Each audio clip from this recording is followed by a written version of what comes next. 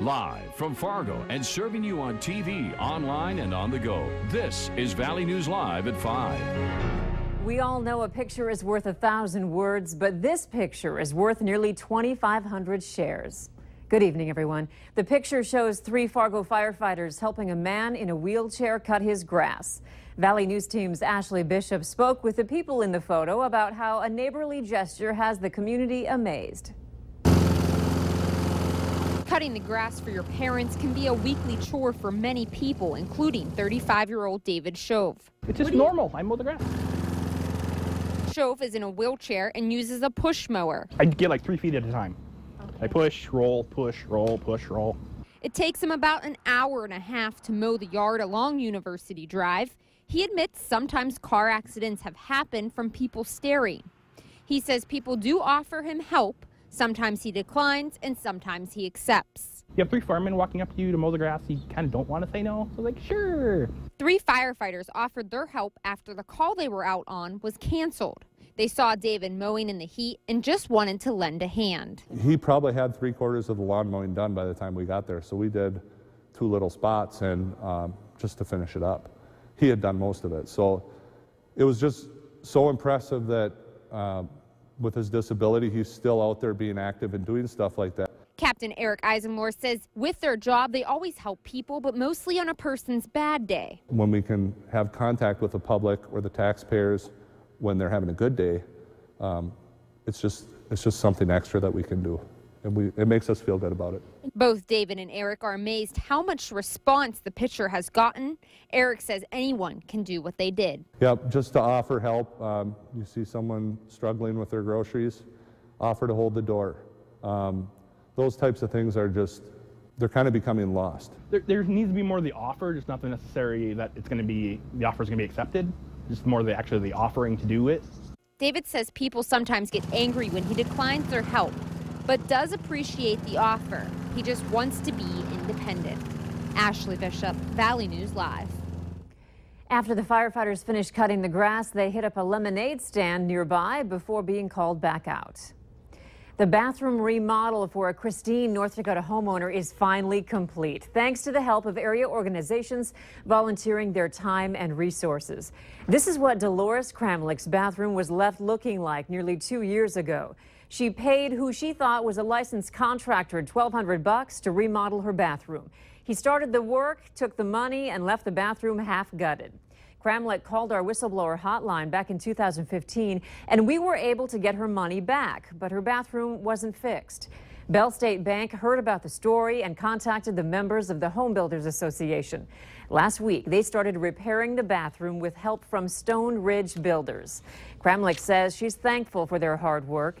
After nearly 2 years of sponge baths, she's been able to take 3 showers since yesterday. If there's an issue in your community, call our whistleblower hotline at 237-6576 and leave your tip. A member of our investigative team will get on the case and go to work to expose the truth.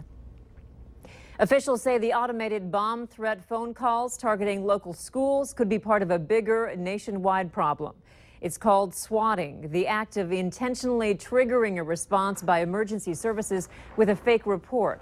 And yesterday's calls affected schools in at least 19 states, Minnesota and North Dakota included.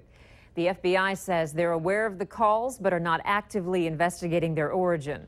A nationally known school security expert says these calls could have even come from overseas.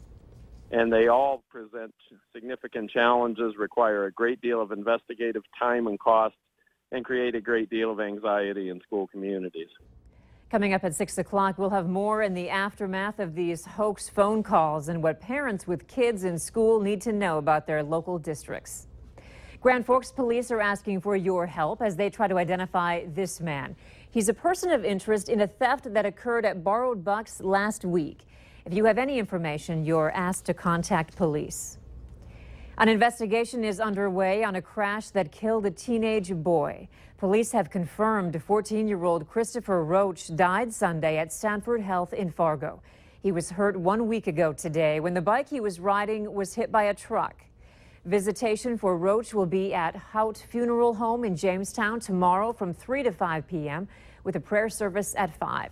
At this time, it's unknown if charges will be filed against the truck driver. A man is facing several charges after allegedly breaking into a Lakes Country home naked.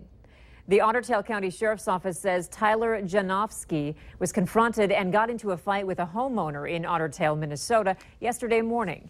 The homeowner was able to hold the suspect in the home until deputies arrived. Janofsky is being held on charges of burglary, theft, and assault. Investigators believe controlled substance abuse was a contributing factor in that incident. A Pennsylvania judge has ordered entertainer Bill Cosby to stand trial for sexual assault. The judge ruled that there is enough evidence for 78-year-old Cosby to be criminally tried on charges that he assaulted a former Temple University employee at his mansion in 2004, which Cosby claims was consensual. Cosby has not entered a plea on this charge of aggravated assault. The entertainer has denied similar allegations from about 50 women. Cosby faces up to 10 years in prison if convicted. Some sunshine and quiet weather for this Tuesday, but we are expecting some changes. Let's head over to Hutch Johnson to find out more details. Hutch?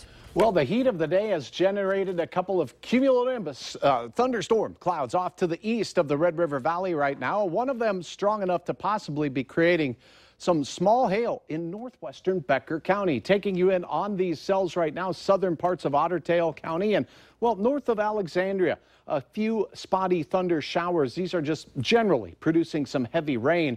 Up in northern Becker, here is our stronger cell. It's making its way toward the Waban area. As you take a look at this, where you see these lines here, those are 15-minute increments. So that first round there would be in that area around 15 minutes and into the Waban area by about 30 minutes from now. So by about 5:35, you could see some heavier rain, maybe some hail. Burbank, Battle Lake will be seeing some showers as well. And a little bit of a sprinkle making its way into Frazee now. The only other area of activity is near Walhalla, heading into Cavalier. A sprinkle could be hitting you, but no thunder or lightning with those. There's the storm cloud producing the potential hail in the background there, looking off over the northern Becker County area. Temperatures in the upper 70s and low 80s for the next couple of hours for us. Grand Forks, very nice 70s tonight with wind fairly light and variable. There will be a better chance of rain as we go through what will become a wet Wednesday for some. Details in your hour-by-hour forecast are in a few moments. All right, thank you, Hutch. Today, the people in Carrington, North Dakota are once again voting on whether to build a new elementary school. The superintendent says the new plan has cut some items and will cost less than the proposal voted down in February. If approved, construction is expected to start in the spring of 2017. If the referendum fails, the Carrington Public School website says they will continue to repair and maintain the existing building. The polls are open until 7 tonight. And tonight we have an exclusive sneak peek into UND's new $124 million medical school. Administrators just started moving in as they prepare to start classes in August. Valley News Team's Neil Carlson shows us around what will soon be the training grounds for many of the entire state's healthcare professionals. The new four-story building contains 325,000 square feet of floor space.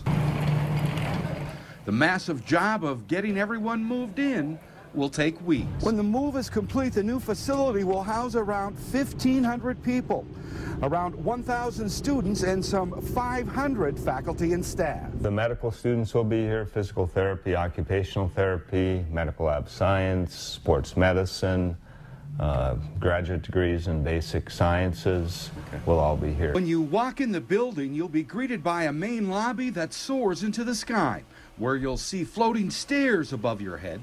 Also connected to the main lobby is a food court that will be available for anyone to use. This massive building will also contain state-of-the-art research laboratories that haven't been moved in yet.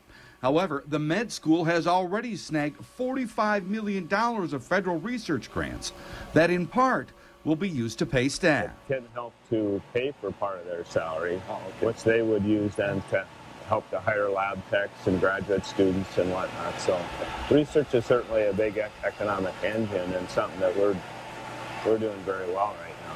It has not been determined yet exactly what will be done with the space provided by the old medical school. In Grand Forks, Neil Carlson, Valley News Live. Those $45 million of research grants will be used in part to find cures for a growing number of infectious diseases that are becoming immune to current treatments.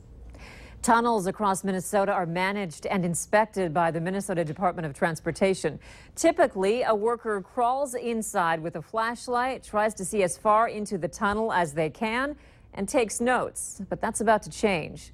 MnDOT's Rob Coughlin invented Hive Hydraulic Inspection Vehicle Explorer.